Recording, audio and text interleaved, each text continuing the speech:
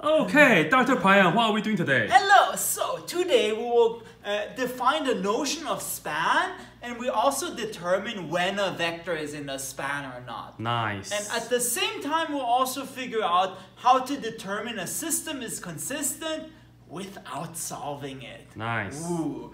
Okay, so here's a question, and this is I think problem 18 in section 1.3 of Lay. So for which h, I like those problems that determine for which constant is that true. I so see. for which h is the vector h minus 5 minus 3 in the span of the vectors 1, 0, minus 2 and minus 3, 1, 8. Now, what is the span? Intuitively, it's the information that's contained in those vectors. Information here means in terms of linear combinations. So the span is just a set of linear combinations of those two vectors. In other words, the set of expressions of the form a times the first vector plus b times the second vector, where a and b can be anything. So the question is then, are there a and b such that if you take a linear combination of those two vectors, so a times 1, 0, minus 2 plus b times minus 3, 1, 8 equals to our vector here. H minus 5 minus 3. In other words, again, can you take A steps in this direction and B steps in this direction to attain this vector H minus 5 minus 3? And notice, equivalently, it just means, is this system consistent? So the question is then, is this system 1, 0, minus 2, minus 3, 1, 8, h minus 5 minus 3 consistent? In other words, does the system have a solution? And be very careful. I'm not saying find a solution. I'm just saying, does it have a solution? But well, even though this question is there, we still have to row reduce. So let's row reduce this matrix. All right, so let's see, 1, minus 3, 0, 1, minus 2, 8, and then h minus 5 minus 3.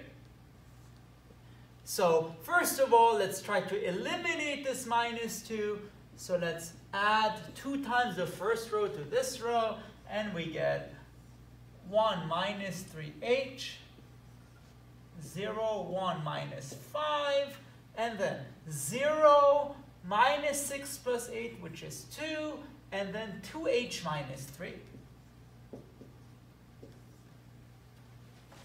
Okay, so that's good. This 1 is here, and then let's try to eliminate this 2. So let's subtract 2 times the second row from the third row, and we get, I believe, 1 minus 3h, 0, 1, minus 5, and then let's see, 0, 0, and then I believe, so 2h minus 7.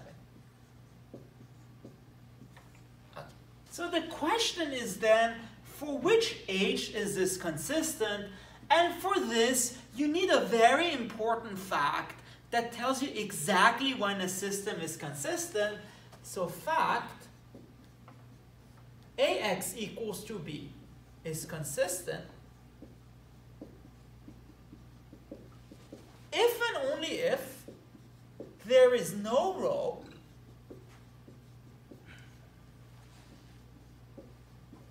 of the form, in this case, a bunch of zeros and something non-zero, or star is non-zero.